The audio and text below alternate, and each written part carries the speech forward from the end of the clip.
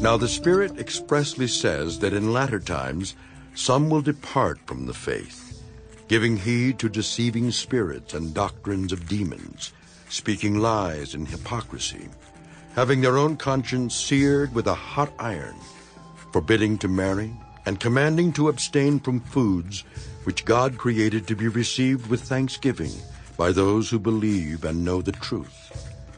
For every creature of God is good, and nothing is to be refused if it is received with thanksgiving.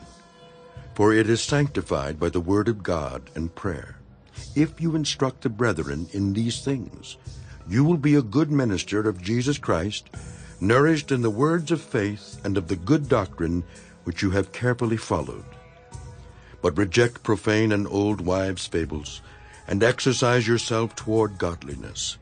For bodily exercise profits a little, but godliness is profitable for all things, having promise of the life that now is and of that which is to come.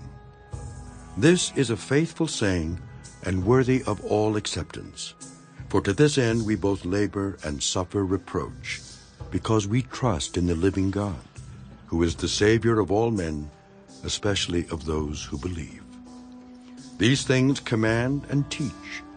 Let no one despise your youth, but be an example to the believers in word, in conduct, in love, in spirit, in faith, in purity. Till I come, give attention to reading, to exhortation, to doctrine. Do not neglect the gift that is in you, which was given to you by prophecy with the laying on of the hands of the eldership. Meditate on these things. Give yourself entirely to them, that your progress may be evident to all. Take heed to yourself and to the doctrine. Continue in them, for in doing this you will save both yourself and those who hear you.